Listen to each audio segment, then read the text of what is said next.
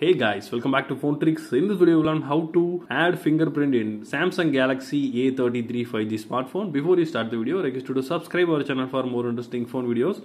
First of all, we need to open the settings of the phone. Then need to select biometrics and security. Then click on the fingerprints.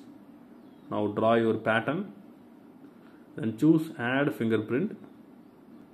Now we need to press on this area. So it will start to scanning. You need to press and lift up. Slightly you need to adjust the finger position according to the images on the top. You need to record all areas of your finger. Now the fingerprint is added successfully. Now click done. Now we can check our fingerprint is working or not. I unlocked with my finger. So that's all guys. I hope this video is very useful to you. If you like this video, hit thumbs up. See you next video. Bye bye.